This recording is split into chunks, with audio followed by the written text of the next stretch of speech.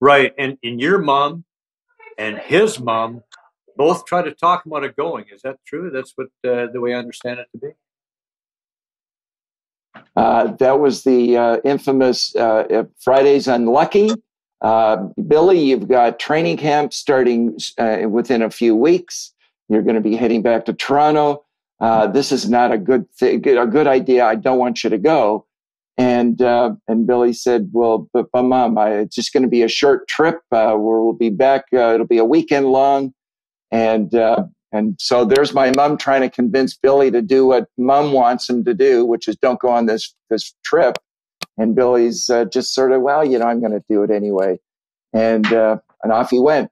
And he went to to Baba's bedroom before he left early that morning and wanted to say goodbye.